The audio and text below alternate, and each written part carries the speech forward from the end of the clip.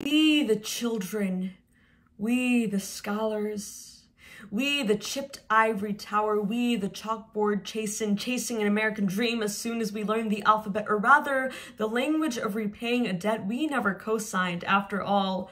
What is a first-generation American if not a gamble on the promise our todays will envy our tomorrows? A sky streaked with UV light blue, red-rimmed skies, eyes spiderwebbed, help us piece ourselves together. We, the 7:30 to 2:30, 8 to 3, or overtime depending on how long, tennis lessons, 2 shifts at the laundromat, or therapy sessions if you're lucky. Last time I was able to sit still and stand tall and smile off screen was 1.5 years ago.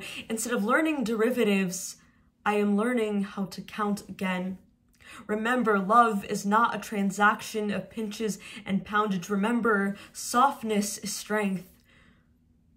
When self-care is a commodity and chronic stress the call that follows, no amount of cotton candy scented bath bombs or box breathing can make sense of this. The American Psychological Association states that 81% of Gen Z teens experienced more stress during the COVID-19 pandemic than any point in our lives.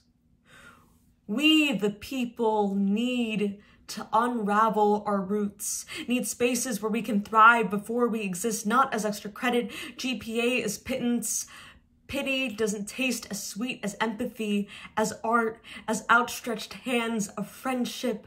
We, the people, pledge to love hard and deep, to live without apology, and the knowledge that joy is our birthright.